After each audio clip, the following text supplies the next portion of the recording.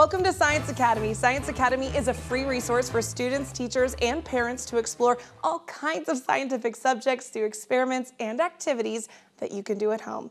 I'm meteorologist Kat Taylor, and in this episode, we will continue to craft our very own weather station. Today, we will use everyday materials to build a homemade hygrometer. That's an instrument that measures humidity.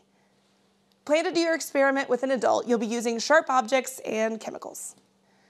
You will need a good sized piece of cardboard, a top piece or a big flat from one of those big boxes that you get from Amazon or wherever. That works great. Construction paper, I actually went ahead and cut out my arrow already.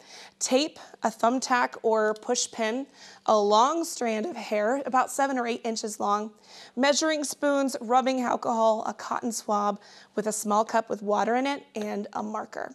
Now I'm cheating a little bit today. We didn't have rubbing alcohol, so I'm using an alcohol prep pad. I'm going to dip that in water to help clean the hair. Now getting the long hair may be a little bit difficult. Thankfully I came with my own, but you can find a family member or a friend to maybe donate a long piece of hair for you. Again, 7 or 8 inches is what we're looking for, and you can always cut the hair to that length if you need to.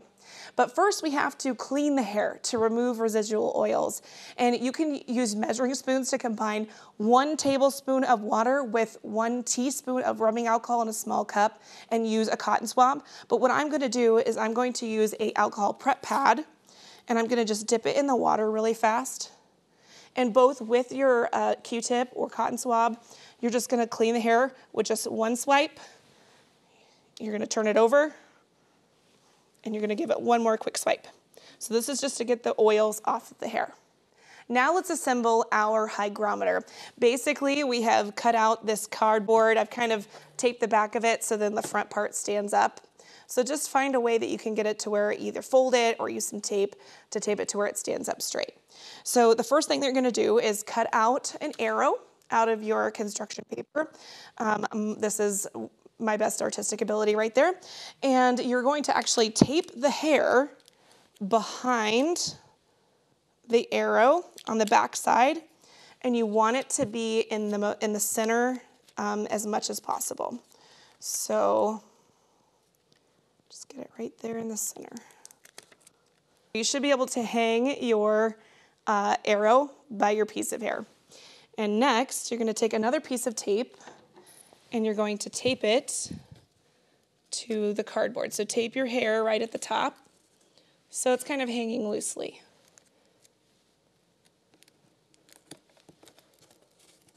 Like that.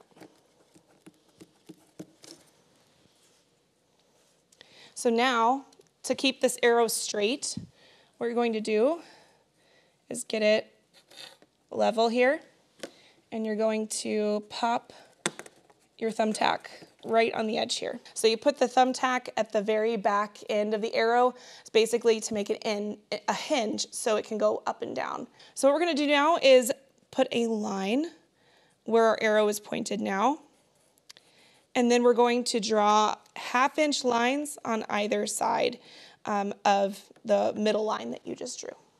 Now once you have your 1/2 inch lines on the cardboard, you're going to write dry on the top and humid on the bottom.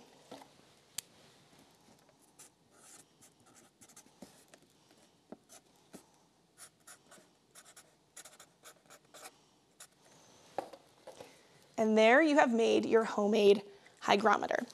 Here's another look at how to assemble your homemade hygrometer. When it's muggy outside, the hair absorbs the water growing in length. This will push down the arrow into the humid category.